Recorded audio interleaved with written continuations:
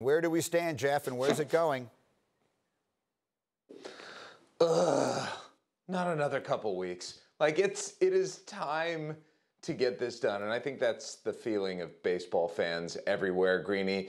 And this is a step in the right direction. Remember, the players were at a 114-game season before this proposal, so they dropped down 25 games. And we're getting to the point now where as somebody put it to me yesterday, we're getting near the deal zone. Now, is there going to be a deal made? It's tough to say right now, because remember, with MLB's offer, they were offering about 57 games fully prorated, and the players want 89 games fully prorated.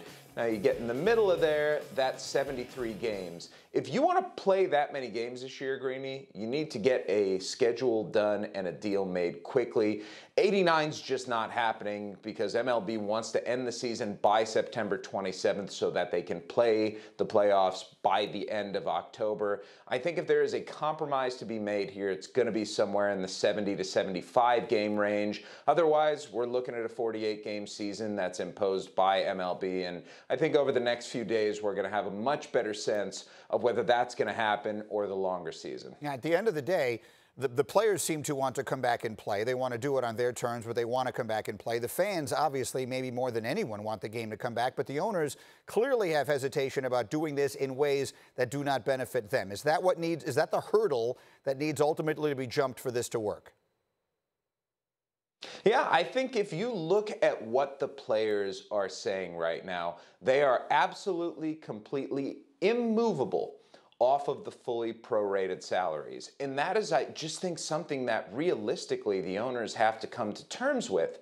And the question for them is, if the players are on fully prorated salaries, just how many games are you willing to play? Like, let's just cut to the chase right now. Are you willing to go to 65? Are you willing to go to 70? Are you willing to go to 75? The sooner we get that answer from ownership, the sooner we're going to understand what sort of baseball season we're looking at. This is not a time to play chicken anymore.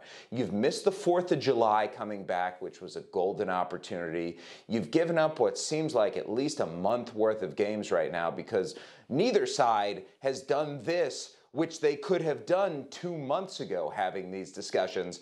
But the reality is, right now, we're getting closer to knowing when baseball is going to come back. All right, Jeff, I'll keep coming back to you. I have charged you with getting this thing done, and it feels to me like you're going to, one way or the other, and I'll continue. I'm trying, buddy. I'm doing my best. I appreciate it. All right, Jeff, we'll come to you as this continues to develop. Again, hopefully one of these days you'll have the news that they are back and ready to start to play.